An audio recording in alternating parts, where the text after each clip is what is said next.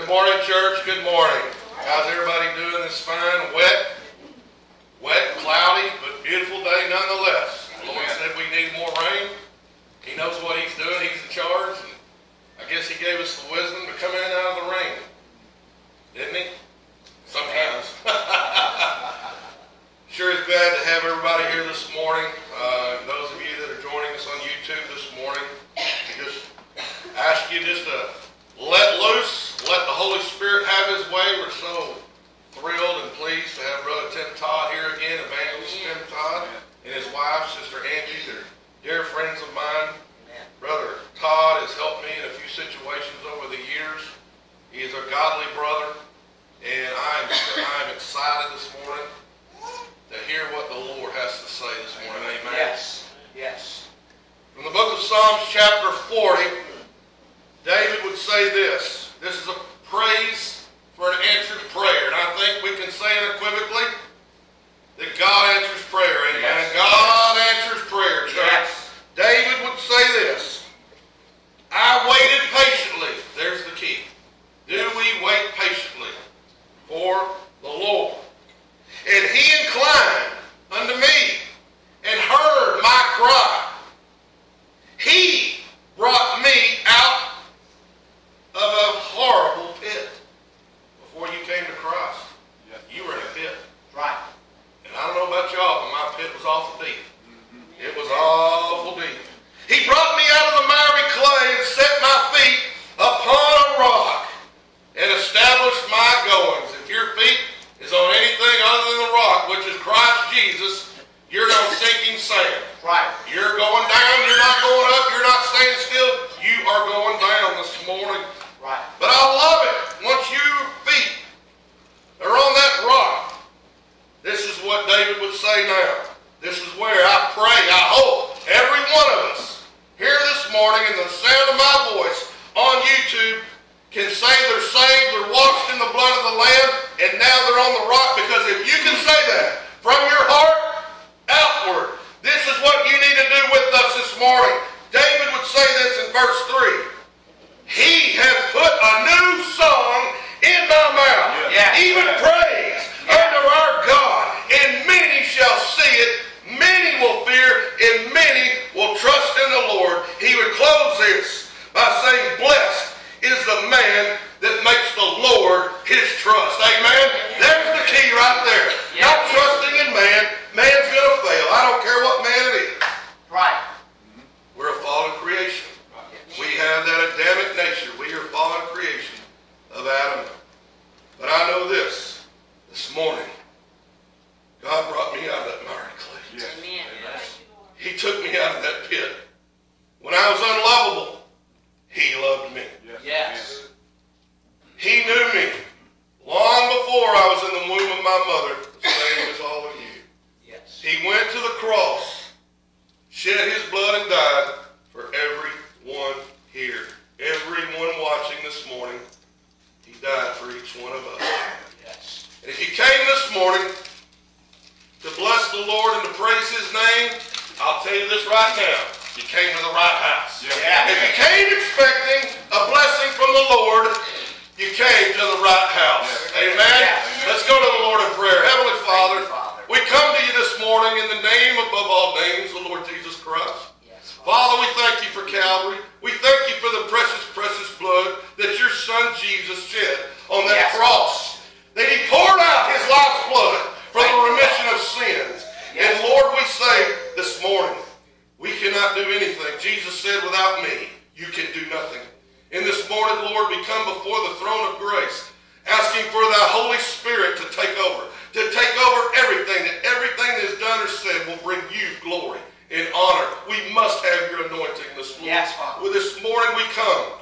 Your word says, Jesus said on the Sermon on the Mount, blessed are they which hunger and thirst for righteousness, for they shall be filled. Lord, we are hungry this morning. We are thirsty this morning to hear from you. Nothing else will do. This world, no man, no method of man will do. Only thy Spirit will do, O Lord. We ask all these things in Jesus' name. And all of God's children said, amen and amen. Come on, sisters. Yes. Hallelujah.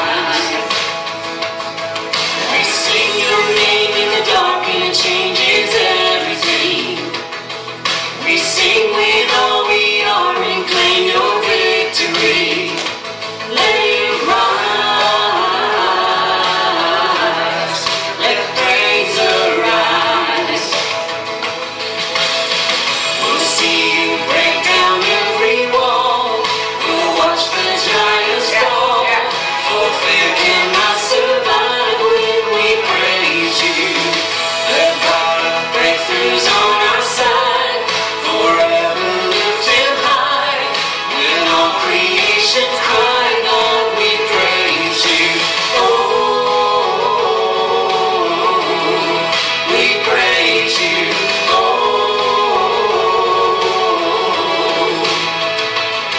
let faith be the song that overcomes the raging sea. Let faith be the song that calms the storm inside of me. Let it rise. Let faith arise. We'll see you break down every wall. We'll watch the giants fall. For fear cannot survive when we praise you. The God of breakthroughs on our side. Forever lifted high. With all creation crying, Lord, we praise you. Oh, we praise you. Oh,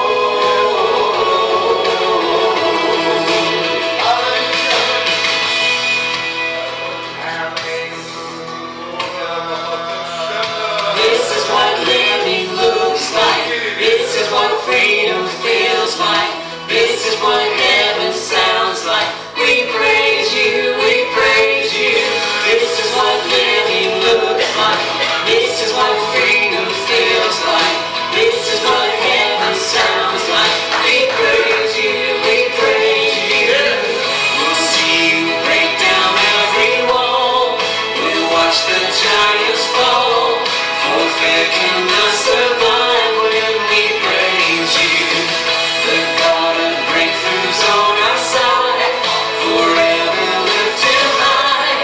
With all creation crying, Lord, we praise you. Oh,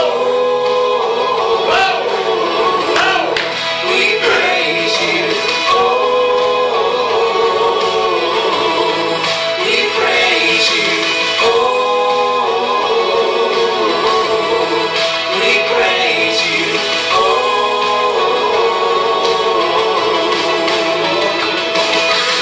thank you, Lord. Thank you, Jesus. You are worthy, Lord. You are Thank worthy, you, Lord. Thank you, You are Jesus. worthy, Lord. Hallelujah.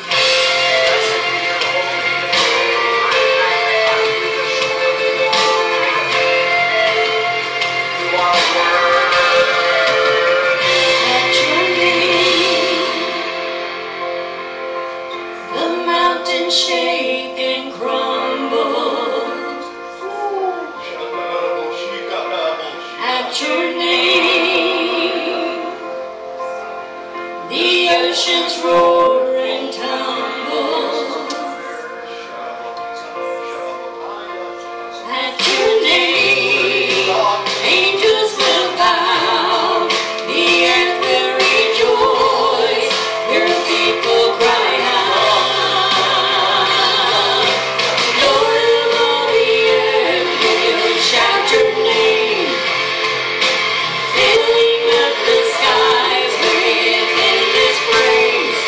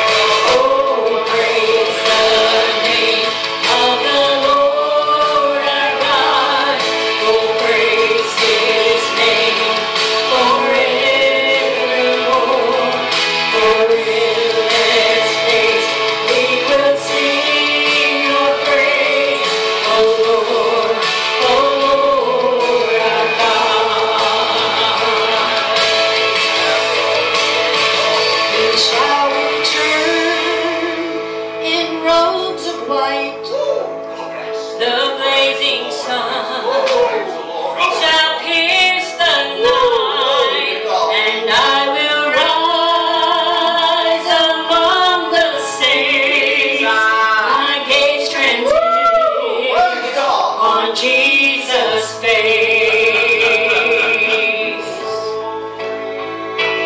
Oh, praise the name of the Lord our God. Oh, praise His name forevermore. For endless days we will sing your praise. Oh Lord our God. Oh, praise the name of the Lord our God. Oh, praise His name forevermore.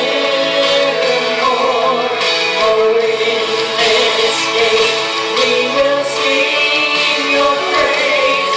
Oh Lord our God. Oh Lord our God. Jesus, hallelujah. Hallelujah. Praise God, praise God. Hallelujah. Hallelujah. Hallelujah. Thank you, Jesus. Thank you, Jesus. Thank you, Lord. Thank you, Lord.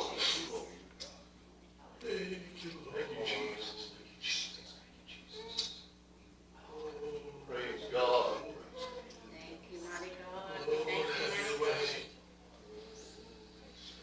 Oh, Heavenly Father. Oh, in Jesus' name, we ask for thy Spirit to take over. For thy Spirit to invade every heart right now. Oh, Lord. Wash over us, Lord. Wash us. Oh, Lord, we pray for the fire to fall.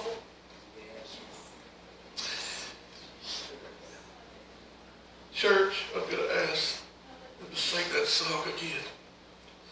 Jesus was put on that cross. He stood up on that cross for you and I. I'm going to ask you, if you're physically able, I want you to stand up for him. Can we do that? If you're physically able. Praise God. He deserves to be stood up and praised. He stood up on that cross for you and I. We can stand up for him if you're physically able. Come on, brother. Come on. Oh, let's just praise him, church.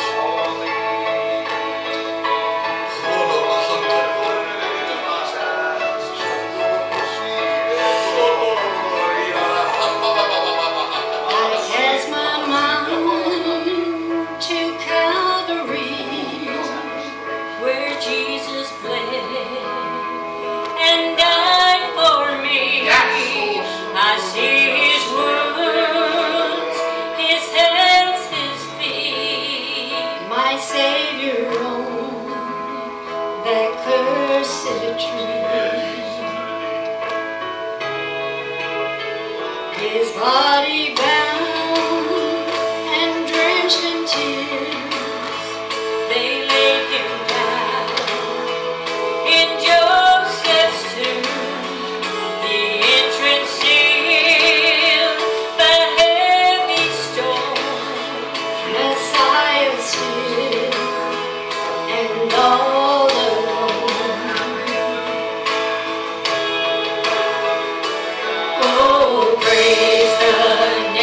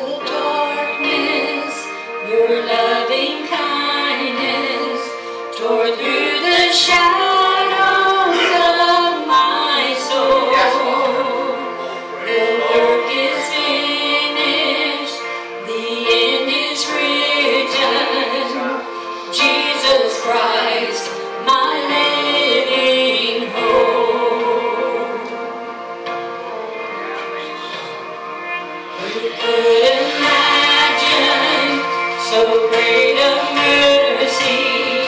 What heart could fathom such boundless grace?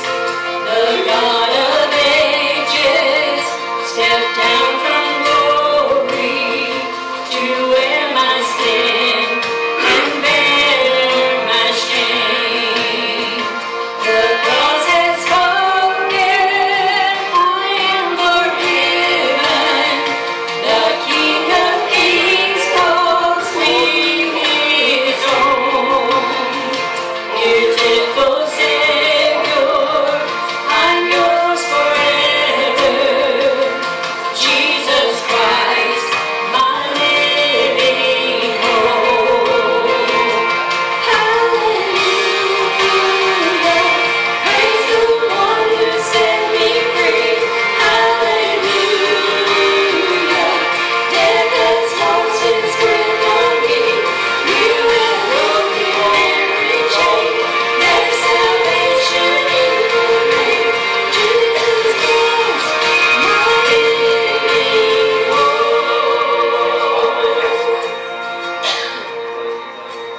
Then came the morning that sealed the promise. Your very body began to breathe. Yes. Out of the silence, the roaring lion declared the grave has no claim on me. Then came the morning that sealed the promise. Glory to God, glory to God. Body began to breathe. Out of the silence, the roaring lion declared the grave has no claim on me.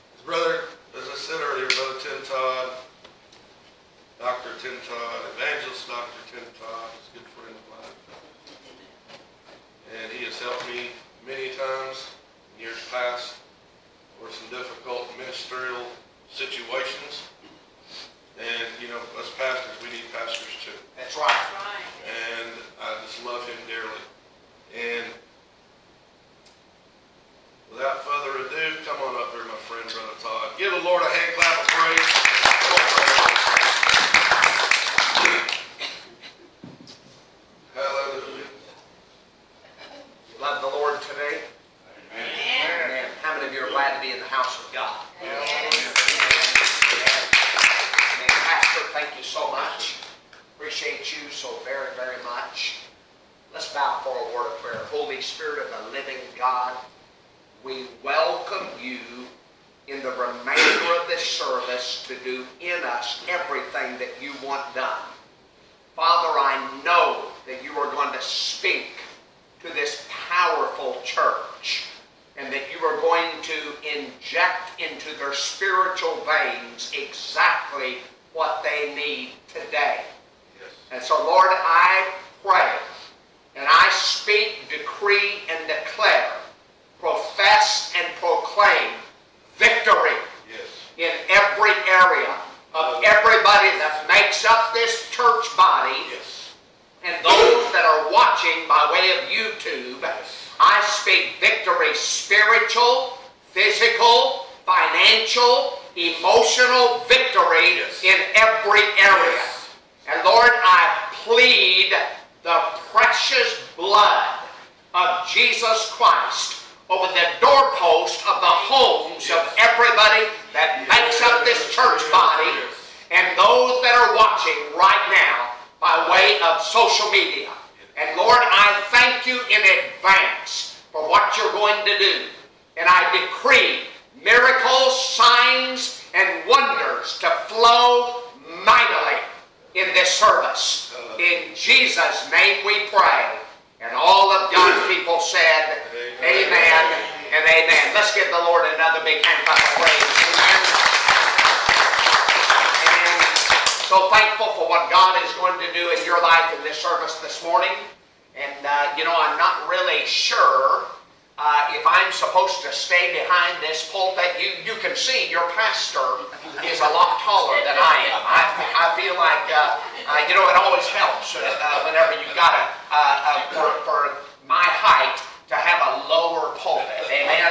So if you don't mind, I'm going to step out here. I don't use it either, brother. Hallelujah. And I'm going to get right down here so that I can get close to you. And but I tell you, it is a joy and an honor to be here today. And I tell you, I just think the world of your pastor, Jim, and his precious wife, Sherry. And how many of you appreciate your pastor? How many of you appreciate I believe the great days are in store for this church body, and God is going to do mighty, mighty things through this church body. What wisdom to start with this facility right here before you springboard into what the Lord has at the next level. What wisdom. And you know what? Wisdom like that comes from the Holy Spirit and is imparted into the leadership, not only of your precious pastor and his wife, but the leadership that Pastor Jim and Sherry have surrounded them with men and women of God like yourself. So thank you for being sensitive to the voice of the Holy Spirit. Amen? Amen. I tell you, the Lord is just moving mightily in these last days. And I want to see if I can if you bear witness with this. There has been a higher level of intensity of attacks from the enemy in our family and in the ministry that God has called us to over the past couple of years. And at the same time, the Lord, at a higher level of intensity, has been pouring out the power and the presence of the Holy Ghost. Amen. We're seeing more people get saved and filled with the Holy Spirit, healed, delivered, and set on fire right now through the ministry of Revival Fighters that I'm the president of than we have in 35 years of full-time being on the evangelistic field. God is moving mightily, and we're so thankful for what God is doing. We are giving away more Bibles than we've ever given away before. God has opened up more avenues of preaching the gospel than ever before. And at the same time, we're so thankful for what God is doing as a result of it. In fact, I'm going to give you a tremendous victory report for you. And that I know that you will rejoice with us over this. It's been about 3 years ago the Lord spoke to our heart about going on national radio across America with a message of repentance and revival.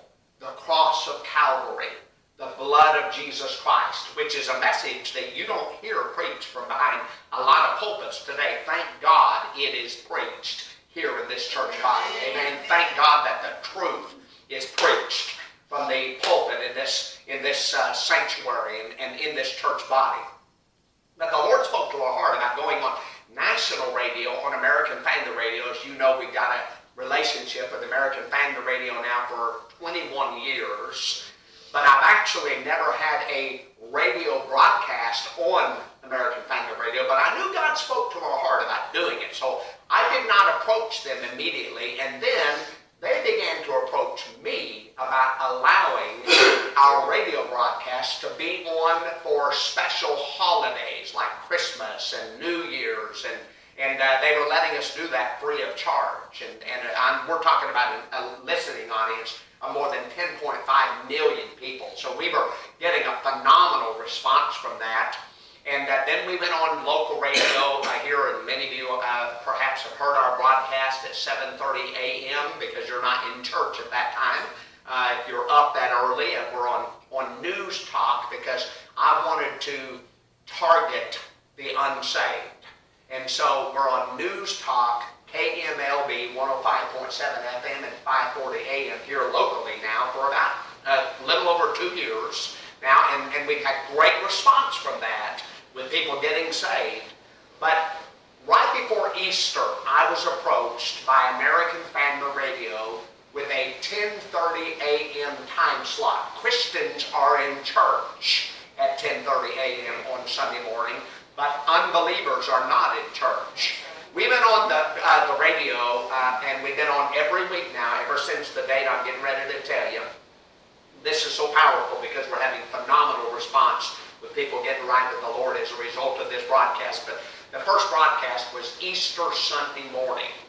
And the first salvation email that I received was from Easter Sunday morning, was from a truck driver that was driving through Little Rock, Arkansas. He heard the broadcast, and it is a preaching broadcast, preaching repentance and revival. And he heard the broadcast, and the Holy Spirit grabbed hold of his heart. This individual pulled over in his truck, an 18-wheeler, pulled over on the side of the road, and he made an altar. These are his words. He made an altar out of the guardrail, got down on his knees, and asked Jesus to forgive him of his sins, and he's serving the Lord. Somebody give the Lord a hand.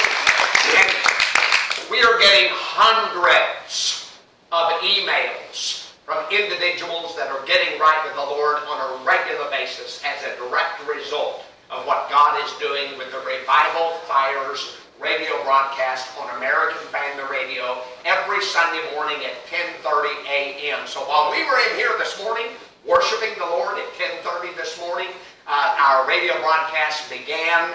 And so if you will please pray for that outlet of evangelism outreach that God has given us, and that door that God has given us. Amen. Now, how many of you know there's no free lunches? Okay? So I will tell you, I'm just going to tell you, because you can pray that God will put in place everything. We knew God said go on the radio. But this radio broadcast that we're doing every Sunday morning at 10:30 a.m., they're not giving us that time.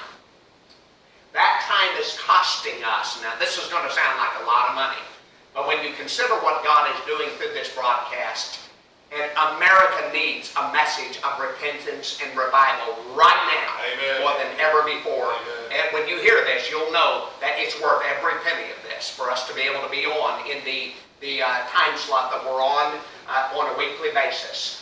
This broadcast is costing us $5,000 a month. So right now, you pray about this. Right now, we are believing God, Pastor Jim, for 50 people to give $100 a month to help us, churches or people, to give us $100 a month to pay for this broadcast. And if the Holy Spirit speaks that to your heart, if you want to see me at the close of the service, I can let you know how you can do that. And I want to say this, for those of you that already support the ministry of Revival Fires on a regular basis, we thank you, thank you, thank you. we pray, Angie and I, we pray every day for our flame partners, that God will meet every need that you have. And I call you by name. If you're a partner with our ministry, I call you by name, bring you before the Lord every day, so that God will meet the needs that you have. And how many of you know that it's partnerships? God could just open up heaven, Pastor Jim, and just shovel money down and say, here's the money that you need.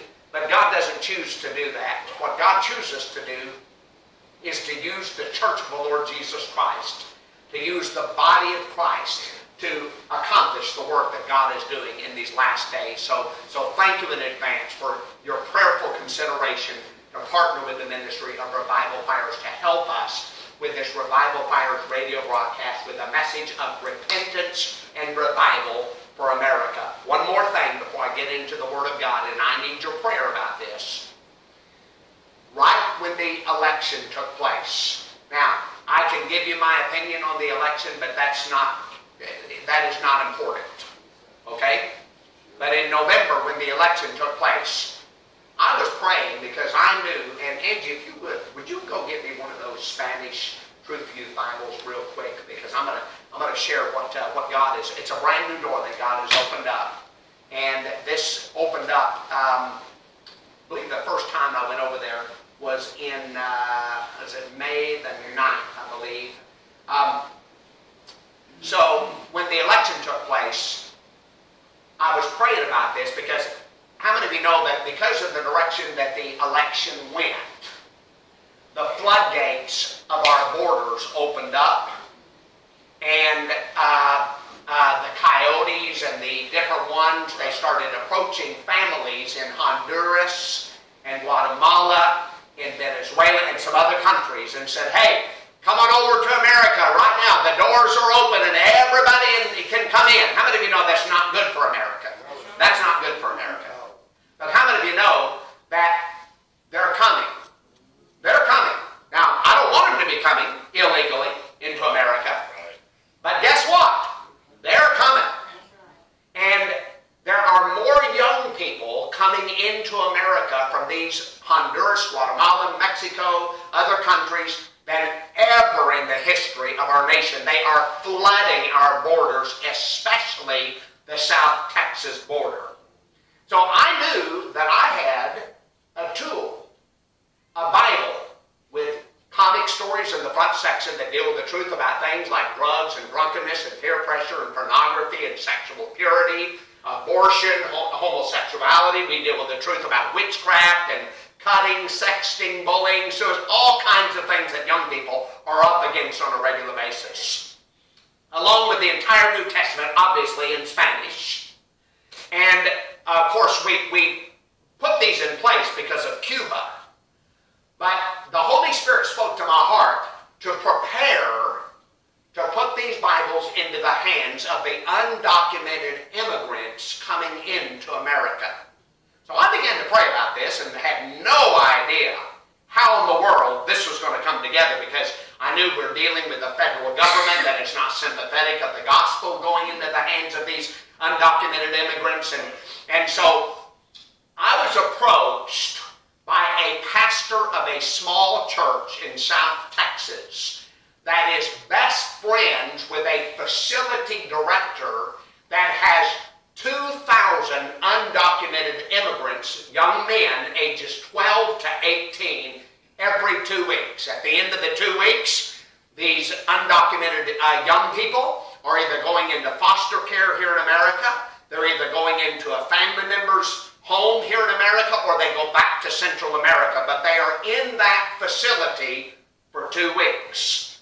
2 weeks.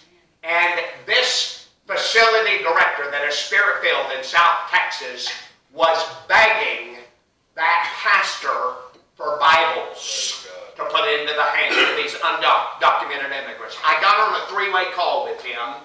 Everything was put into place, and the first time that I went to, and they allowed me to preach to these undocumented immigrant young men, 2,000 young men aged 12 to 18, if they have any religion at all, it's Catholicism, and they are not serving the Lord. They are not serving the Lord.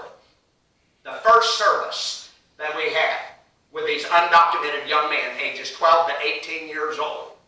Of the 2,000 young men that I was able to share the gospel of Jesus Christ with, I was able to preach in that facility 3 different times because they social distanced these young men.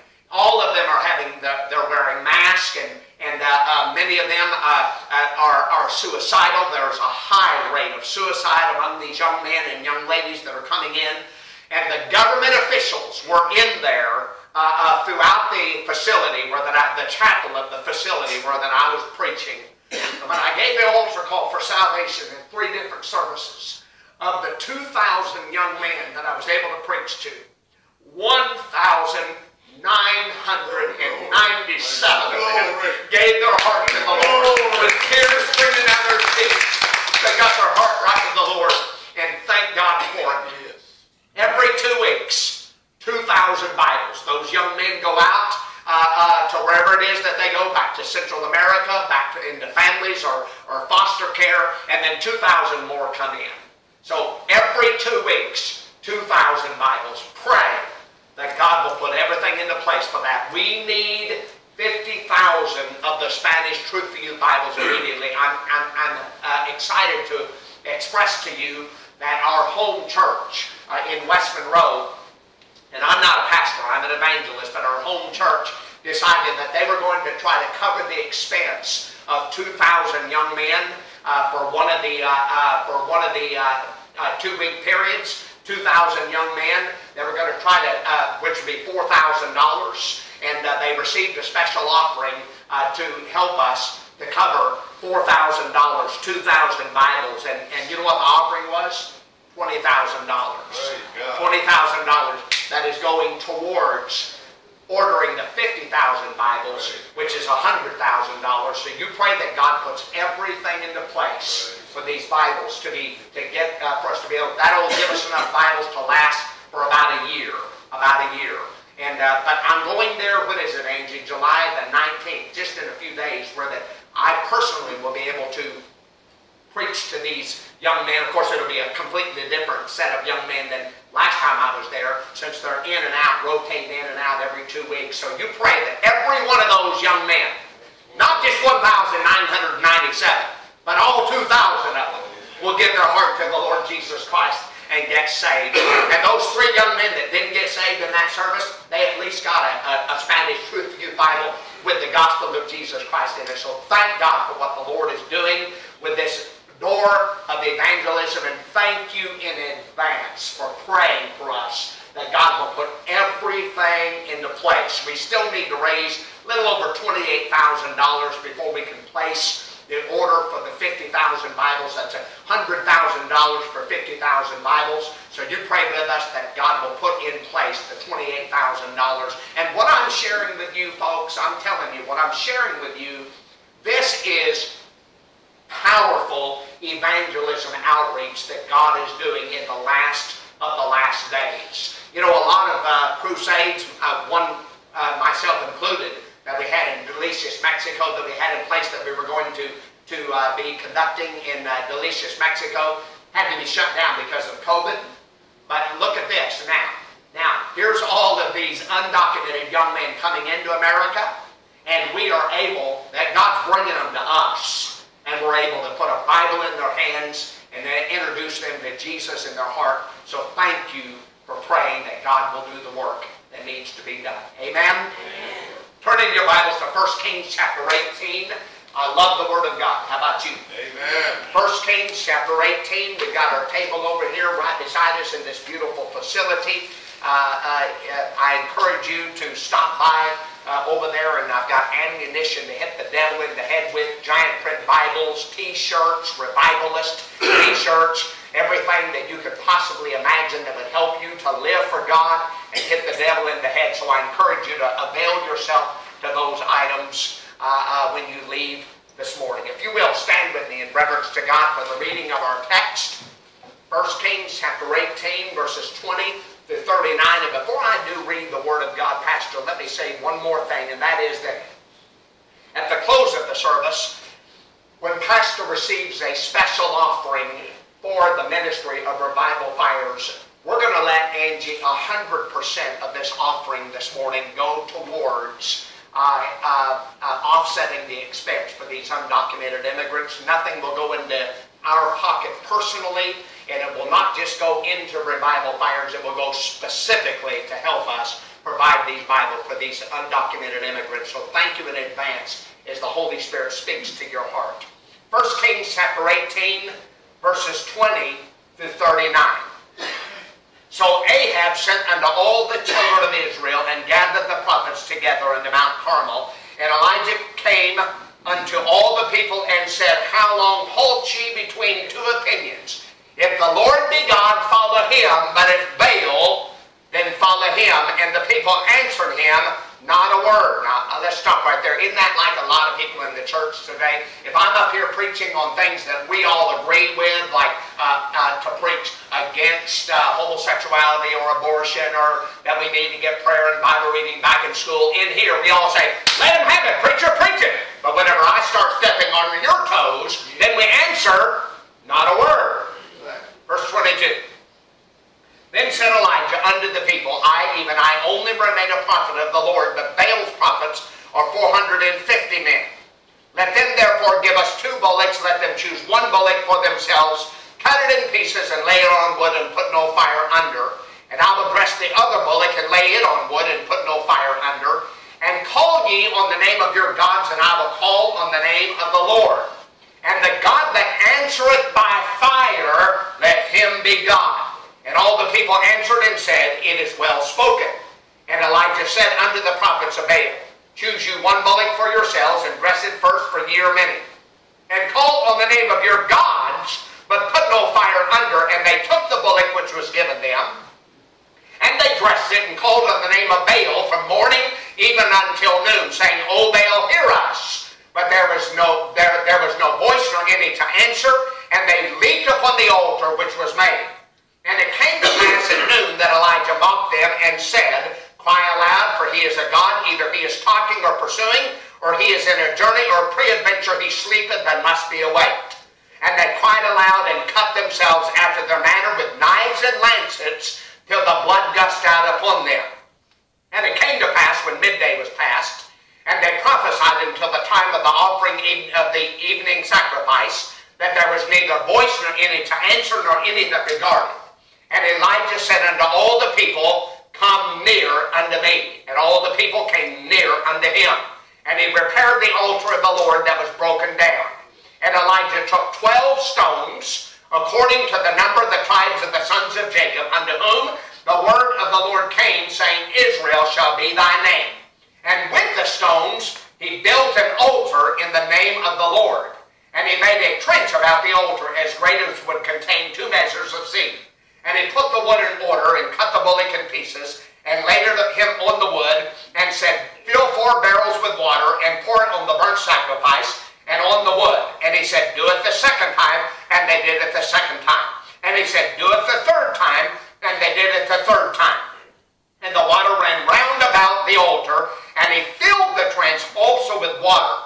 And it came to pass at the time of the offering of the evening sacrifice, that Elijah the prophet came near and said, Lord God of Abraham, Isaac, and of Israel, let it be known this day that thou art God in Israel, that I am thy servant, that I have done all these things at thy word. Hear me, O Lord, hear me, that this people may know that thou art the Lord God, and that thou didst turn their heart back again. Then the fire of the Lord fell, and consumed the burnt sacrifice, and the wood, and the stones, and the dust, and licked up the water that was in the trench. When all the people saw it, they fell on their faces, and they said, The Lord, he is the God. The Lord, he is the God. Keep your Bibles open to that passage of Scripture, as I'm going to refer back to it several times as I break this passage of Scripture down this morning.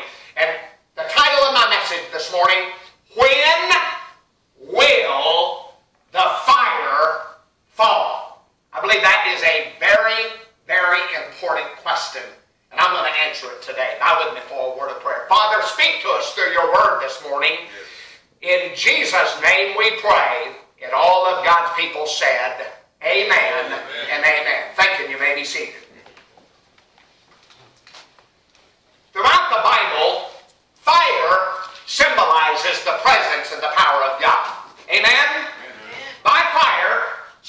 sacrifices were offered up to God. By fire, God led Israel out of Egyptian bondage. By fire, the Holy Ghost came down on the day of Pentecost. By fire, one day, our works will be judged. You see, fire warms, fire guides, fire judges, fire lights, and fire will sterilize. We need the fire of God to do that to us today, right here. When will the fire fall? I'm going to mention several things that we're going to have, Pastor Jim, if the Holy Ghost revival fire of God is going to fall fresh, and we need the fire of God to fall. Listen, I believe in the fundamental truths of this word, but I like what World Preacher said. He said you can be as straight as a gun barrel and just as empty. You can be fundamentally correct and still have no fire. It'll be nothing but deadly. You see, it's the letter that killeth, but it's the spirit that maketh alive. And we need the fundamental truths of this word. And I believe in men and women standing for truth. But in standing for the truth of God's word, we need the fire and the power of God's holy presence in our church today. Amen? When will the fire fall? First of all, the fire will fall when God's prophets come together. We got to do it. Ahab's the one that called the convocation. You know that's not the only way you can get God's preachers together anymore. It's because of a circumstance that's been brought upon them or ushered upon them by the heathen in the land. But regardless of what it's going to take, we need God's men and women that have been called into the ministry have got to come together. I'm not talking about ecumenicism. I'm not talking about the unbelieving. I'm not talking about the liberal or the wicked, but I'm talking about men and women of God who believe this Bible, who believe that it's inerrant and infallible and with no mixture of error. I say it's time that God's prophets come together, put our hands to the plow and our shoulders to the wheel, and march on and do something for God. But you see, the problem is we've forgotten that we're one faith, one baptism. We have one Lord. Satan has divided and conquered, and the church as a whole has been divided over trivial issues in the past. We've been divided over how long a woman's hair ought to be in some of our churches, whether or not she wears makeup or rouge or jewelry. I heard about a preacher that got in an elevator back when underarm spray deodorant first came out, and he was wearing some. And a man on the elevator looked at the preacher and said, "Shoo, some man in here's got on underarm spray deodorant." That preacher looked at him and said, "Shoo, some man in here hadn't got on underarm spray deodorant." But you see, this man was offended because a preacher was wearing deodorant. 50 years ago, when I was a little boy going up in the ministry, it was an abomination for a preacher to wear a colored shirt to preach in. I hear people say, "Hey, brother, don't you know that all preachers are supposed to wear white shirts? You're too loud. And you got all those funny-looking ties, too. You're just trying to draw attention to yourself." But you know that's the attitude of a lot of people in our churches today. They look at the outward appearance and things of external. But friend, there's some major things in the Word of God that we have to be able to come together on. Some are divided about the music. They say, "Well, the music's too loud, or the music's too long, or the music's too soft, or the music's too strong." And the thing about it is, we're living in a day in a religious world where there's a group of people in the church that want you to be just like they are. They want you to clone you. They want you to part your hair just the way that they part it, wash every theological key that they wash, dot every theological I that they dot, and if you don't, then they're not going to have any fellowship with you because you're not of their type and you're not of their stripe and you're not of their kind. You know what I've got to say about that religious group in the church? But friend, there's something we ought to be able to come together on. That is this glorious gospel of Jesus Christ. Listen, if we'll just sing and preach Jesus and the cross. But another problem we've got too many people in the church today that have got the spotlight syndrome. They want the spotlight on themselves. As long as they're doing the singing, as long as they're doing the preaching, as long as they're doing the exhorting, then they're in the spirit. But you let somebody else get up here and they'll die. Listen, they die right in the pews. I've seen singers and they're not the worst. Somebody said when the devil was kicked out of heaven, he fell in the choir loft. There's only one group meaner than singers, and that's preachers. But I've seen singers get up and they'll sing and cry and get blessed. Ooh, praise God. And yet when they're finished, they'll sit down. Somebody else gets up here. They'll pop bubble gum. They'll pull out their smartphone, get on Facebook, Twitter, Instagram, start texting their friends. Elijah's the one that called them together. Friend, our churches are divided. Not only do the prophets of God need to get together one with another, but our churches need to get together. You know, our churches are divided with regard to attendance. I've never lived in a day when church attendance was so optional like it is today. You say to some people, you're going to be in church on Sunday? They say, well, Aunt Susie's cousin's uncle's brother's going to have a reunion over yonder, and Sunday's the only day we've got to go to it. Why don't they have those rotten reunions on Monday? You know why they have them on Sunday? Because people think more of their job than they think of God. We're divided as whether or not we go to church on Sunday morning or Sunday night. Some say, I can't drive. I had a lady come up to me after a revival service on Sunday morning, and she said, now, Brother Todd, she said, I'd be in church tonight for the revival service. She said, but I can't see well enough to get out and drive at night. I looked at her and I said, well, my wife and I will stop by and pick you up on the way into church. She looked at me and she said, well... These people say, I've got young'uns going to school and you folks hold so late. Then they'll stay up till 11 o'clock every other night. And there are some people that today, they're in church, the first thing they want to know when they get there is, when do we get out? What time will it be over? Listen, and we're divided as whether or not we pay tithe and give offerings too. That's another thing that's wrong with our churches today. We've got too many thieves and robbers sitting in the pews. Sitting there with clothes on that are stolen, driving up in stolen automobiles, living in stolen houses. The Bible says, will a man rob God? And it said, yes, you robbed me because you robbed me in tithe and offering. Now, people don't like you preaching like that, but I'm going to preach it anyhow. You're in here right now. We'll just lock those doors. You say, well, you're not as nice as Pastor Jim. I never claimed to be. And if you get up and leave right now, we'll know why. But if you're not faithful to pay your tithe and give your offerings to the Lord's work, you're a thief and a robber, and you're stealing from God. We're divided and with regard to our families. Listen, when I was a boy growing up in church, it wasn't a matter whether or not I wanted to go to Sunday school. I knew that when Sunday came, I better be dressed and ready. I was going to Sunday school. It wasn't a matter whether or not I wanted to go to church. I was made to go to church, and now I thank God that I was made to go. We're divided with regard to worship. Some people come to church and to worship God, and some people come to church and they just sit. There are those in the church that during worship they fold their arms, they'll cross their legs, they'll sit there, and I don't care what you do, you can't move them. Preach on heaven, they'll look at you like this. Preach on hell, same thing. You know what they're saying? They're saying, bless me if you can, preacher. Get me all wrapped up. Every now and then you might hear one of them say, amen. But there's a lot of people that come to church that don't really worship God. And hear me this morning, the fire of God will not fall until God's people come together on God's terms. When will the fire fall? When they learn how to draw the line. That's what Elijah did. Elijah said, here's the line, fellas. Over here's Baal's crowd. Over here's Jehovah's crowd. Now get on one side or the other. Don't you think that it's time that we draw the line today? Fence travelers make rotten soldiers. I was witnessing to a wealthy man on an airplane en route to a revival in Houston, Texas. And he interrupted me. He said, now preacher, it just seems like the grass is so much greener on the other side of the fence. I said, yes sir, and that's generally because there's a septic tank on the other side of the fence.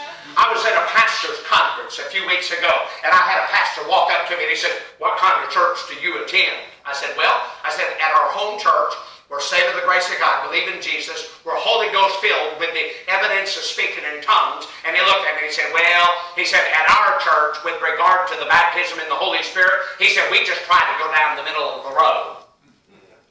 I said, you get your brains knocked out going down the middle of the road. You ever met this crowd that tries to get in the middle of the road? Listen, friend, you better get on one side or the other, or you're going to have a head-on collision. Middle of the road, nothing. You've got to love God and hate sin. It's an either-or situation. We need to draw the line with regard to dedication. We need to draw the line with regard to our destination. We need to draw the line with regard to this scripture, my friend. We need to stick with the crowd that believes the way that we believe with regard to this Bible. Hear me today. I believe that this word is inspired. It's God-breathed. It's infallible. It's certain. It's sure. It's settled. It's inerrant. It's literally been interpreted. I believe in the word of God, and we need to settle that thing. I've been getting used to this crowd that don't believe in the virgin birth, don't believe in the rapture, the reign of Jesus, don't believe in heaven or hell, don't believe in the great white throne judgment, don't believe in nothing. Listen, friend, we need to get back to the word of God and stand firm on this Bible. Get on one side or the other. Then we need to settle it and get on the right side of the line with regard to what we believe about Jesus. Not only this Bible, but Jesus. Hear me today. He's more than a man. He's the incarnate Son of God. He's the ultimate sacrifice for sin. He's our coming King. Then we need to settle it and get on the right side of the line with regard to what we believe about false prophets. You see what Elijah did with the false prophets of Baal? He mocked them. He said, cry aloud, for he's a God. He's on a journey. He's talking to pursue it. He said, maybe he's just asleep. He's got night-night. You just got to wake him up. You know, if that would have been one of today's average first church preachers, they would have complimented that crowd. They'd have said, well, I was really impressed by all that loud praying that you folks were doing. And that long, dedicated effort that you put forth from morning till noon, you're to be commended for that. Oh, and that nice altar that you built. And the way that you skillfully dressed that bullock. And something else that was a big blessing to me is that brother over there, he leaped. And you know, something else that I really appreciated is all of that after that old fundamentals Elijah mocked you all, you just kept on anyhow. Your sincerity. And when I saw your sincerity, how that you cut yourself to those knives and lances, I thought, now there's got to be something to that religion that they've got. Now, isn't that what a lot of people in our churches today would have said? Listen, I haven't got a compliment one for this crowd that don't believe that Jesus is God's only Son, don't believe that the Bible is the only inspired Word of God. I haven't got anything for them. All I can say is they need to get right with God. Amen. Then we got a group in the church that when they're witnessing to people, they'll look at them and they'll finish by saying, well, you just go ahead and attend the church of your choice. Hogwash. I would never tell anybody to do that. My friend, you stay in a Bible-believing church like this one right here. Hear me today. The cause of Christ has been cheapened by undeserved compliments to the religious world that are as far from God and far from this Bible as they possibly can be. They're not doing a great work. And I hear people say, oh, but that church, what about all those big numbers and those magnificent buildings? And look, that church is in who's who. Oh. When's the last time you heard one of those preachers get in the pulpit and draw a line for commitment? When's the last time you heard one of those preachers get in the pulpit and preach on the subject of the cross of Calvary and the blood of Jesus Christ like your pastor does? When's the last time you heard about one of those preachers get in the pulpit and draw a line for commitment? Listen to me. When will the fire fall? When God's prophets come together. When we draw the line. When we stop making excuses. And when we put the religious world on the spot. And when we stop showing respect to heresy. Now here's something else. We've been going on pretty good. This is going to hit the devil right in the head. Are you ready? Buckle your seatbelts. The fire will fall when you get near to the man of God. Amen. It's right here, verse 30. Elijah said unto all the people, come near unto me. You know, pastors like Pastor Jim Green, that has a high level of integrity and character. Pastors that love God and love their family and love the flock that God has them oversee. Pastors like that, let me just put it this way, you're blessed to have Pastor Jim and Sherry Green as your pastor. Now listen to this. You're not worth the powder it would take to blow your brains out if you won't stand up and defend Pastor Jim when people talk behind his back. Amen. Amen. And those that claim to be Christians, they'll try to put a spiritual spin on it. They'll say it like this, you know, Pastor Jim's doing something I don't agree with, and I want to tell you what it is so you'll know how to pray for him. The Bible calls that sowing discord among the brethren, gossip, backbiting, whispering. Amen. And I hear people say, well, don't you know that all preachers are crooks, all they're after is your money, they're not for real? You better get near to the man of God. You better you better stay in a church like this one, where you can have confidence in that pastor is being the man of God who's watching out for your soul. You better get up as close to him as you can and listen to every word he's got to say. It might mean the difference between heaven and hell for you and your family. Hear me today. God's man has the message, and it's not from the board of directors. It's not from a socialist, liberalist, big brain trust. It's not from some poll. It's not from a philosopher or an economist. But the message is straight from the throne room of God, and God is the one who's in ultimate control. But the church today has lost respect for the man of God. He's a whipping boy to be criticized. He's an errand boy to do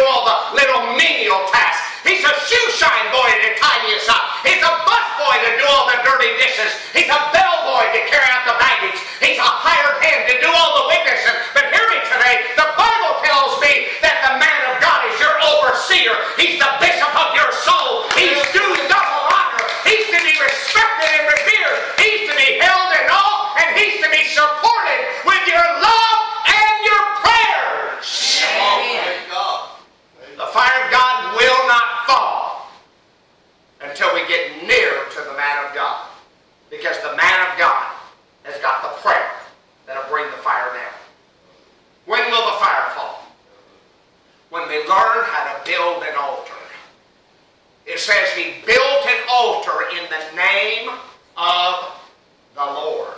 I like that part. Why have we taken the altar areas like this out of so many of our church bodies? In a lot of our churches today, there isn't any place for people to come forward and pray. Before I came along, it was called a mourner's bench. A bench right across the front. The pastor would finish his message. He'd say, anybody want to come mourn for sin? Anybody want to come and get right with God? Listen, come on down. That was before the days of The Price is Right. Or Bob Barker, or Let's Make a Deal. And how many of you know you don't make a deal with God anyway? But people would be trembling under the power of God. They'd come running to an old-fashioned altar. They'd get down on their knees and they'd pray through. Today, a lot of people don't want to pray through anymore. They just want to get through praying. Why don't we want to pray through in so many in our churches today? Because we've got too much rotten religious stinking pride. I've been told of the days where people were called upon to come and unload. Anybody want to come and unload? Come on down to the altar. You see, an altar is a place to die to yourself. That's our problem. Too many of our church people reject dying to self. But it says he built an altar in the name of the Lord. Not in the name of the Baptist or the Methodist or the Presbyterian or the Assemblies of God or the Church of God or any other denomination. But it says he built an altar in the name of the Lord. Hallelujah, hallelujah. Why have we taken our altar areas out of so many of our churches? You know why? Because somebody's liable to come forward and get down on their knees, get to squalling and crying and get the load lifted and make an emotional mess. And that would offend too many people in our churches today. Amen. Yeah, exactly. A preacher over in Denver, Colorado was called the pastor of church. The church needed to grow and he wanted the church to grow. This pastor said they had a little tongue-tied lady in their church by the name of Mary. About every other service, Mary would stand up and she would just blurt out, right in the middle of praise and worship. Mary would stand up and she'd say, "Preacher, God been so good to me. Could I please play a song for the church and sing it?"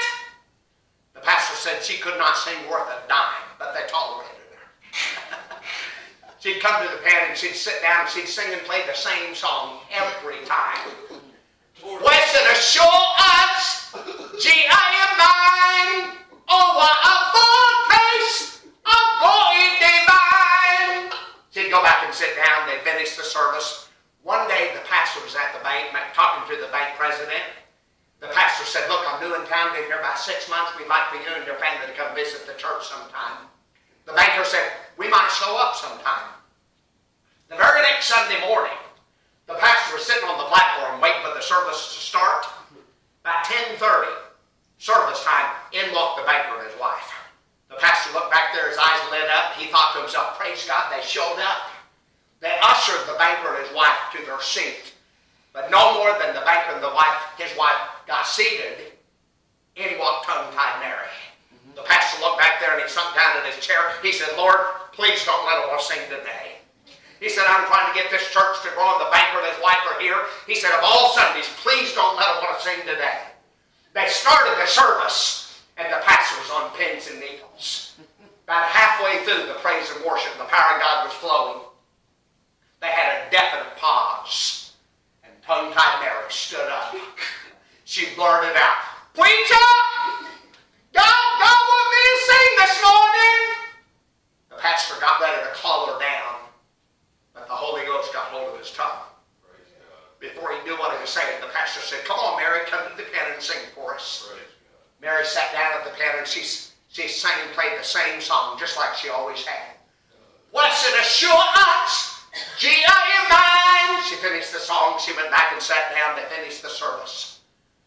The next day, the pastor was at the bank, and he was talking to the bank president. He said, "Listen, we saw you and your family in church yesterday. We were so glad that you came." The banker said, "We were glad that we came too." The banker said, "We haven't been in a service like that in a long, long time." The pastor said, "Well, we want you and your family to come again." The banker said, "We might come again on one condition." He said, "There was something that happened in that service on Sunday morning that we liked more than anything else." And the pastor looked at him and he said, "Well, what was it? The praise, the worship, the singing?" The banker looked at him and tears began to stream down his cheeks. He said, "No, preacher." He said, "It was when that little tongue-tied lady came to the piano and sang, 'Blessed assurance, Jesus is mine.' He said, I felt the fire of God burning in my soul when she sang that song that I haven't felt in church since I was just a little boy. He said, preacher, if you'll let her sing next Sunday morning, my wife and I will be back. We need the Holy Ghost fire of God burning bright so that people can come to church and enjoy their experience with God and the presence of God. Then we'll only have the fire to fall when we guarantee that God gets all the glory. Amen. How do you do that? Elijah had these people pour 12 barrels of water over those altars. There wasn't any way that anybody could say that that fire started out of a spontaneous combustion. The water drenching made it impossible for the false prophets of Baal to discount what God had done. Then we'll only have the fire of God to fall when we are willing to sacrifice our most precious possessions to God. When we're willing to give God everything. But you know, the truth is, we've got people in just about every one of our churches that haven't given a sacrifice to God in years. There are some that have squeezed that nickel so hard they've got the engine right the buffalo in the back. I know people, and you do too, they wouldn't put 10 cents in the offering plate to watch a bicycle ride a black snake backwards through a hailstorm. They just won't give to God. And there are some people that when the offering plate goes in front of them, they social distance themselves from the offering plate like it's got the coronavirus.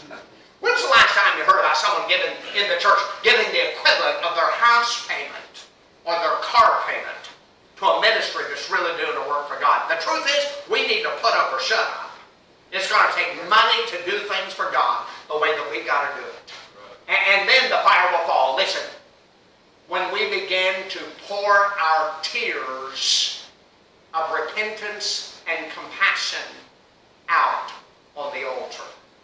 You see, the people in that day poured 12 barrels of water on the altar, and the fire fell. When God's people will begin to pour their tears out on the altar, the fire of God will fall. Jeremiah said, I could wish my head were water and my eyes were a fountain of tears, that the people may hear that thou art the Lord God. Nehemiah the prophet, when he came back out of bondage and he saw the wreckage and the ruins and the walls of the city, he saw the apostasy of the people of God. And in the book that bears his name, Nehemiah chapter 1 and verse 4, it says, it came to pass, I sat down and wept. When's the last time you wept so hard that you couldn't even stand up? You had to sit down and bury your face in your hands and weep tears of compassion for your unsaved family members. Peter, when he realized that he'd sinned and 3 times denied his Lord, it says he went out and wept bitterly. When you sin, does it drive you to your knees in repentance? Or do you just go blaring on down the street as if nothing ever happened and living as if you were as big as God and you'd push him around? Oh. And when every pagan force was at its zenith, the tears of the Apostle Paul knelt at the opposition and paved the gospel highway across the western world, where it says in Acts 20:31, therefore watching, remember that by a space of 3 years I cease not to warn everyone night and day with tears. Don't leave off those 2 words. And with tears. And Jesus, when in the days of his flesh, when he offered up prayers and supplication to him that was hearing, and was heard with strong cries and tears. Today, from every section of the country that I travel, people ask, why can't we have old-time, old-fashioned Holy Ghost revivals like we used to? Where are our revivals? And I have a question for that question. Where are our tears? Do we want something for nothing? Do we want a bargain counter basement sell from God? There isn't one. There is a price to be paid, and if you'll pay the price, you'll get the product. You really want revival? Do you really want revival? Let it start with you down on your knees at the altars, weeping before God. A fire will start a fire will spread. You be that fire, and you watch it spread. Yes. There's something about tears, Pastor Jim. With the burning cheeks of David or scalding the palms of Peter, that bear a message straight from the heart of man to the heart of God, that stab and pierce like an arrow and get through. Hear me. The people in that day poured the water out on the altars and the fire fell. If we will begin to pour the water of our tears out on the altars, the fire of God will fall. And finally, the fire will fall when we learn how to pray. I'm talking about really praying fervently. You want the fire of God to fall in your life? I know you do. You want the fire, the Holy Ghost fire of God to fall fresh in this church body? I know this isn't popular preaching, but I've got to preach to you what God gave me. Just the way He gave it to me, I'm going to give it to you. That's right. Come on. When the church learns how to pray, here's what He liked to pray. Hear me, O Lord, verse 37. Hear me, O Lord, hear me, that this people may know that Thou art the Lord God, and that Thou hast turned their heart back again. When they learn how to pray a prayer of repentance, for not drawing the line, for not getting near to the man of God, for not being willing to sacrifice our most precious possessions, for not giving God all of the glory. When we begin to pray a prayer of compassion for the lost, for the unsaved, only then will real Holy Ghost revival break loose in our lives, in our homes, in this church body. The only hope that we have in these last days is for the fire of God to fall fresh in our nation. And the fire of God is not going to fall fresh in our nation, Pastor Jim, until it falls fresh in the church. Bow your heads, close your eyes, open your hearts all over the building. Spirit of the living God, do everything that needs to be done in every area. According to the Word of God, I speak victory in everybody's life that's here. If you're in this building this morning, you'd say, Brother Todd, I'm here this morning, and I realize that my fire is not burning bright like it should be. Perhaps at one time your fire was burning bright. The fire of God was burning bright in your life. Perhaps the fire has grown dim in your prayer life and your devotion time in the Word of God, and you need the fire of God to be poured in fresh. Perhaps you're here this morning and at one time you had a hot, on fire, soul winner's fire. But as you search your heart, you realize that you're not where you need to be in your soul winning. Maybe you're here this morning and at one time you faithfully were serving the Lord, but as you search your heart, you realize that you're not really serving the Lord the way that you know that you should be. So with nobody looking around, if you're in this building and you'd say, Brother Todd, I'm in this building, and I realize, and we'll start with this area right here, as I search my heart, I realize that my life is not really being lived for God, but I want it to be. I want my fire to burn bright, spiritually, but I'm not really in right relationship with God. If that's you this morning, with nobody looking around, we'll start with that area right there. If you're in this building, and the Lord is dealing with you because your life is not in right relationship with the Lord, you'd say, Brother Todd, when you pray, I want you to pray for me. If that's you this morning, slip your hand up right now, quickly, if that's you. Anybody at all, you say, that's me. God's dealing with me. Holy Spirit. Holy Spirit. Now listen carefully. If you're in this building this morning and you say, I'm in this building, but I realize that I need the fire of God to fall fresh in some area of my life. My prayer time, my Bible study, my church attendance, my giving, my tithing, my soul winning, some of the area perhaps. You'd say, there's an area that I need the fire of God to fall fresh in my life, in my relationship with Him. At least one or more areas that I need the fire of God to fall fresh. Lift your hand if that's you. You'd say, that's me. A lot of hands. Anybody else? And if you're watching by way of YouTube right now, I want you to know that right where you're sitting or right where you're standing, as you just cry out to God, the Holy Spirit is going to do the work in you that God desires to do. If you'll just cry out to God right now. So I want those of you that lifted your hand that are in this sanctuary, if you will, right where you're seated, to stand to your feet, if you will. Stand to your feet. This may apply to many of you, and it may apply just to a handful. Listen carefully. If you're in this building this morning and you say, I'm in this building and I realize this morning that there are areas of my life that God is dealing with me about, that I need the fire of God to purge and just to make me more like Jesus. Maybe things that are not in and of themselves bad things, but there are areas that need to be purged out of you so that God can bring you to the next level in Him. He loves you this morning just the way that you are, and He's going to bring you to where you need to be. I want those of you that are standing, if you will, to make your way to the front here, and let's line up across the front.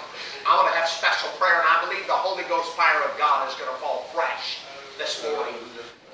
Holy Spirit of the living God, and I want to lay hands on every one of you that came, that are here this morning, that are in this building. And if you have not come yet, you'd say, that's me, and I need the fire of God to fall fresh in my life in some area. If that's you this morning, I want you to come right now if you want to join us. And I want to ask for anybody else that's in this building this morning that would say, I need special prayer. Maybe you're here this morning and you need healing in some area of your life. You know what? There is a healing agent in the fire of God.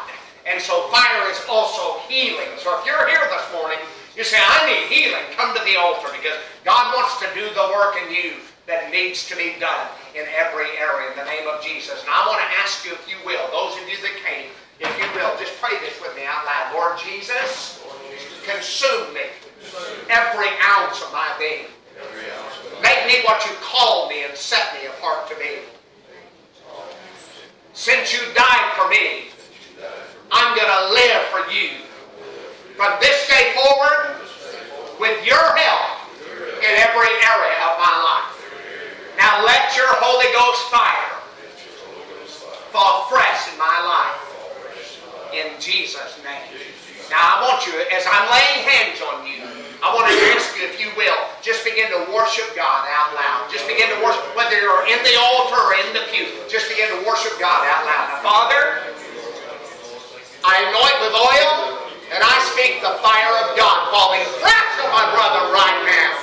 And I speak healing in every area. And I speak consumption with the fire of God in every area, even now.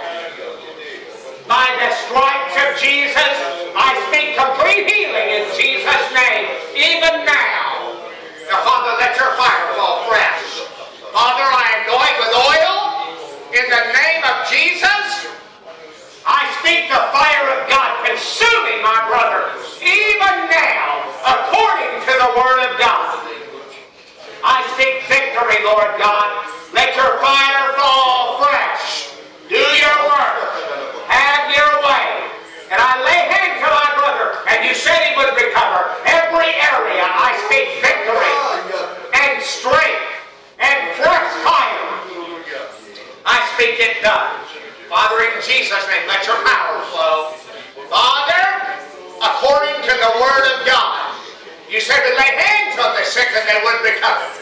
So I speak fresh fire, and I speak fresh healing, and I speak fresh victory. Yes. In the name of Jesus, according to the Word of God. Fresh, Lord God. Fresh fire. Yes. Fresh baptism in your Holy Ghost. Anointing that destroys the yoke. Now begin to thank Him. Father, let it flow. Father, let fresh fire fall. The anointing that destroys the yoke. Victory and strength. And fresh fire. Lord, bring us to a higher level in you than we have ever been before. Let your fire fall fresh in every area of my brother's life and his family, and every attack of the devil on his family. I speak victory right now according to the Word of God. I speak fresh strength being poured in the name of Jesus according to the Word of God. Holy God, freshness of your Spirit. Yes, Lord. We say yes, Lord. Yes, Lord. Let your fire fall. Let your anointing flow. Spirit of God, do your work. Have your way. Accomplish what you want done.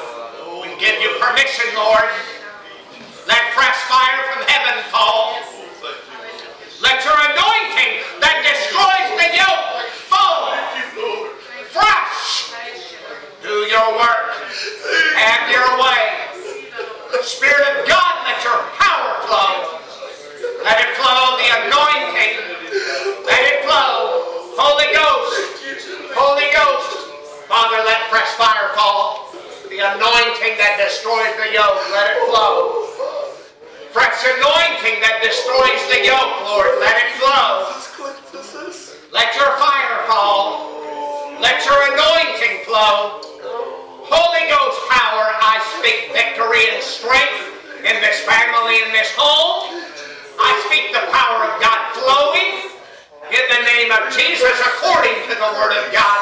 Fresh fire, fresh power, fresh anointing. Let it flow, let it flow, let it flow. Holy Ghost power. Spirit of God, do your work. Let your work be, let your fire fall fresh. Consume every ounce of our being. Yes, Lord. Yes, Lord. Yes, Lord. Let it fall. Let your fire fall fresh. Father, we want everything that you have. We give you permission to do everything that you want done. We ask you to mold us into the image of your Son, Jesus Christ. We speak victory in every area. Let your power flow. Let your anointing flow. Holy Ghost power. Spirit of God, do your work. Fire of God, consume us. Let your power flow. Holy Spirit, do your work. Yes, Lord. Lord, I speak healing. By the stripes of Jesus, I speak complete healing. Let your fire fall fresh. Let your healing fire fall fresh. Do your work. You feel the power of God right there. That's what you say. I'm a child. Let it flow. Your anointing. Spirit of God. Spirit of God. Holy Ghost power. Yes, Father. Yes, Father. Yes, Father. We love you. We need you. Now, Lord, according to the Word of God, I speak the power of God that raised Jesus from the dead flow right now. There you go. The Spirit of God that raised Jesus from the dead. Holy Spirit, that's the old me. give you permission to make us and mold us into your image and accomplish in us all that you want done. Make us everything that you want us to be. Spirit of God, do your work fresh. Let your anointing fall fresh. Let your power fall fresh. Let your fire consume every bit of us, Lord. Consume every ounce of our being and make us everything that you called us and set us apart to be. Holy Ghost fire. Holy Ghost fire. Yes, Lord. Yes, Lord. Yes, Lord. Now let the anointing flow. Father, I speak to you, Lord, in the name of Jesus in these feet. Indeed, I command you to be healed in Jesus' name, even now. By the stripes of Jesus, I speak complete healing in these feet. Lord, send your word and heal these feet according to the word of God. I plead the blood of Jesus over this vessel, over this precious young lady, over this precious child. I speak it done. Everything that you have and desire to do in the name of Jesus according to the Word of God. I speak it done in Jesus' name. Yes, Lord. Yes, Lord. Yes, Lord. And Father, I pray for this precious young lady that you will do the work in it that you want done, protecting from the wiles of the devil. Yes. Do the work in it that you want done in every area. Let your power flow fresh in the name of Jesus. Let your fire fall fresh and purge him and purify him and protect his mind and protect him, Lord God, from everything that the devil has in store. And I ask you to pour your Spirit in fresh in every area. In the name of Jesus, according to the Word of God. According to the Word of God. Sherry, come. I want to pray for you and Pastor Jim. Father, I thank you for this precious couple. And Lord, as I lay hands on this couple, I plead the blood of Jesus over this couple. And Lord, every attack of the devil on their home, on their family, on this church body, I thank you for fresh strength of the Holy Ghost fire of God falling in this couple, and you doing the work through this couple that you want done, and making this couple what you want this couple to be. So Father, I pray and ask you just to purge and purify everything in us, take it out, everything in us that's not pleasing to you, so that we can more effectively serve you and lead under your leading of the Holy Spirit. And Father, I plead the blood of Jesus Christ over the doorpost of this home and this church body. And Father, in Jesus' name, I thank you in advance for the many, many people that are going to be traveling down the road, and they are going to be drawn to this place, Lord God, because healing and deliverance and victory flows through this body.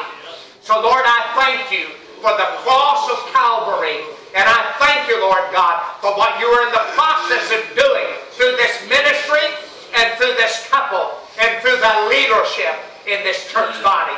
And I speak the strength of God flowing fresh in the name that is above every name, the name of Jesus according to the Word of God, in the name of Jesus. Everybody in this building, lift your hands if you will. Father, I plead the blood of Jesus Christ over the doorpost of every family and every home that makes up this church body. And for those that are watching by way of YouTube, I speak and plead the blood of Jesus Christ over this church body. And Father, I pray and ask you to bind up the works of the devil off of every one of their families, every one of their homes, and over every ministry that is represented among these that are in this sanctuary and watching by way of social media. I speak victory by the power of the cross, by the power of the blood of Jesus Christ, by the power of the Word of God, by the power of your Word, Lord. In Jesus' name, I speak victory according to the Word of God. And Lord, we thank you in advance for fresh fire being poured in to every area of our lives, our family, our home, this church body, so that we can be all that you have called us and set us out to be. I speak it done in Jesus' name. And all of God's people said, amen. Now begin to worship and magnify and lift your voice to Him. Holy! Holy God! I thank you for what you're in the process of doing through this church body. And I thank you for what you're going to do for the future. In the name of Jesus, according to the Word of God. I speak it done, I speak it done, I speak it done. I speak it done. In the name of Jesus. Now look right up here. Listen carefully.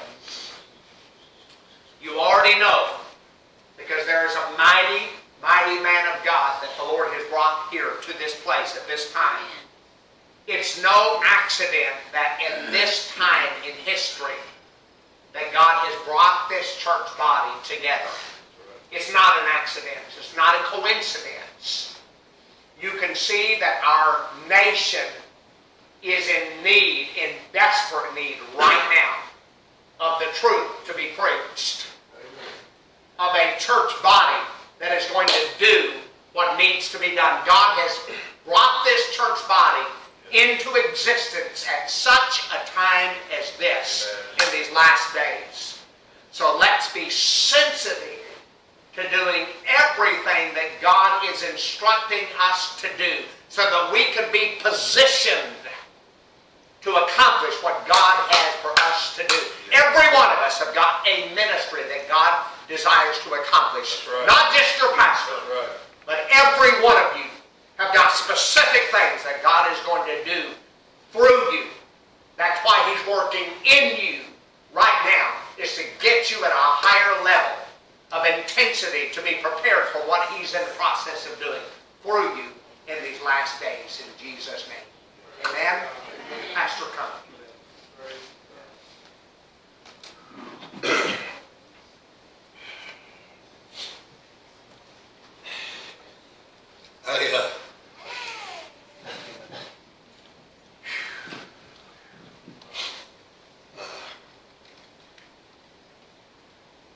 Did you know who you are?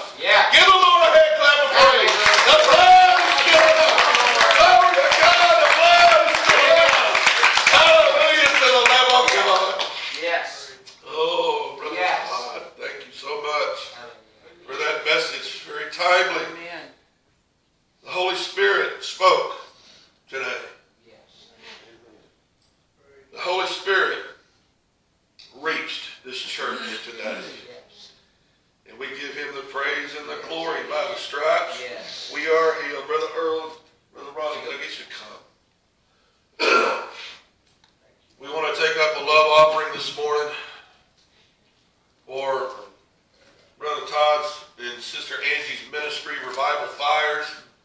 You can go ahead and make your check out if you're making a check to the Cross of Christ Church, as you typically do, and we'll take care of that and get everything to them shortly. I'm going to ask you this: were you blessed this morning?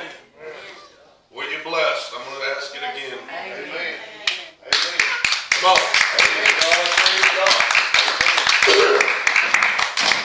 The Bible says when you receive a prophet, in the name of a prophet, you receive a prophet's reward. I'm just going to tell you that. That's the Bible speaking, not me. So do what you can. I know I've been thoroughly blessed. Amen. Brother Earl, would you bless this offering, please? Father, as we come to you, Lord, just loving you, knowing that the word came forth today. Lord, just let it lodge in our hearts. Yes. Help us to receive it, Lord, as you give it. And Father, just to bless this evangelist that came and brought the word, Lord, we just ask that you to continue to anoint him, carry him forth into the places that he needs to go. Yes.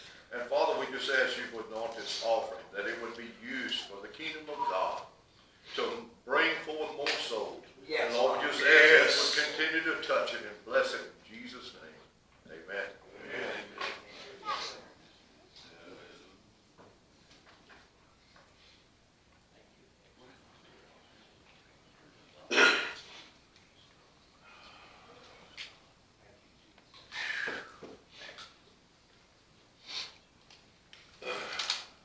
I tell you, it's been a while since this preacher has spiked. It's been a long time. Brother Keith, since this old preacher's just spiked the devil like I did while ago. Hallelujah. I've had enough. I've had enough. Yes. God's people come together and praise Him mighty, mighty things. Yes. The Spirit of God inhabits the praises of His people. Yes. And if we'll come together in one accord, I believe just like they did on the day of Pentecost, they came together in one accord. That's right. Then what happened? The fire fell. That's right. The mighty rushing wind. Yes. Glory to God. That's right. Glory to God. Glory to God. Amen. I want to thank everybody for coming. Isn't God good? Yes. Those of you that have joined us on YouTube, God is moving. The Holy Spirit flows right through there just like He does here. You continue to seek the Lord daily. Deny yourself, take up your cross daily, and follow the Lord. Yes. He will meet every need. It may look dark. Just remember this, church. Satan is a liar. Yes, he is. When we leave here, you see Satan's going to come around. But he is a liar. Yes. He has no authority over the child of God. None. Right. He likes to deceive and lie. Right. He'll even come as an angel of light, but he is a liar. That's right. You keep your hand in the hand of the man Yes. who stilled the water. That's what we do. Yes. Keep your hand in the hand of that man that went to Calvary. That's what we do, church. Yes. As we get ready to dismiss, brother, would you stand up here? Stand, would you come up here? Church, I want to pray that this church will pray for our dear brother and sister in their ministry. He's already given you a little bit of a testimony, and he could have talked a lot longer about what this ministry is doing for youngsters and old folks like me alike. So I'd like you to stretch your hand, everyone, towards this dear brother and sister. Thank you, Lord.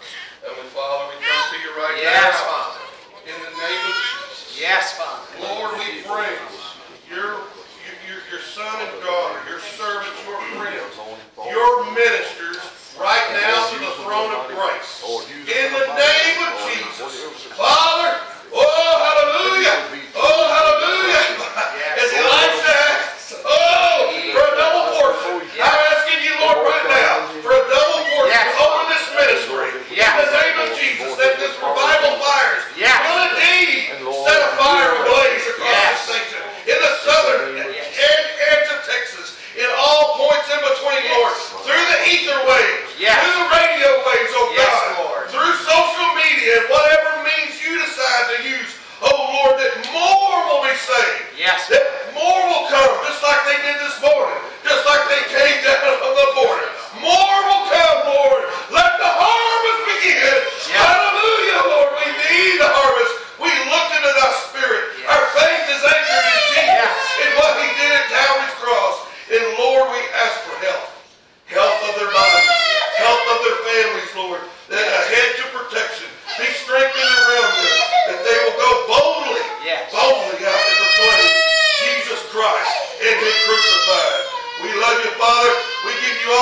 praise and glory. And all Yeah. of God's children said, amen, amen. Glory Yes, to God.